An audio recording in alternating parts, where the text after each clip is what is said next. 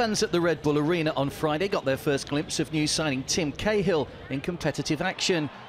Cahill, who left English Premier side Everton in July, played the full 90 minutes in the Red Bulls' 2-0 win over Houston Dynamo. And the 32-year-old admitted he was relieved to have got his career in New York off to a successful start. For me, I just wanted to win. You could see on my face how happy I was. It didn't matter whether I scored or someone else scored, or whatever happened in the play. You know, whether it was a tackle or a header that I won. You know, the main thing for myself was, you know, showing them every little thing that I did. So I feel pretty good, but the main thing is you know, great team performance, and that's what we wanted from the start. And that's what we said at the start of the game, is to be disciplined, not to concede, and to win the game. And I'm happy that, you know, on my debut, that I won my first game with my new football club. The Red Bulls remain unbeaten at home this season.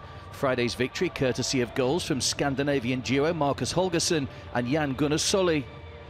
Head coach Hans Backer admitted that despite his side's fantastic home form, they need to remedy their away tactics, which has seen them lose their last 4 matches. So far you can say that we look like being a better home team than on the road, but I mean, we try to play the same, there is no difference. And I think after perhaps 14-15 game in this league, we were one of the better on the road teams. We had 4 wins, but then of course we have picked up we lost, I think, 4 games now with Chicago, New England, Montreal and Houston. So we have 1 more home game, and then let's see how we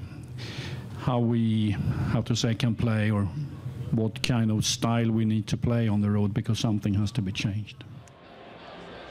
The Red Bulls currently sit top of the MLS Eastern Conference, 1 point clear of both Houston and Sporting Kansas City.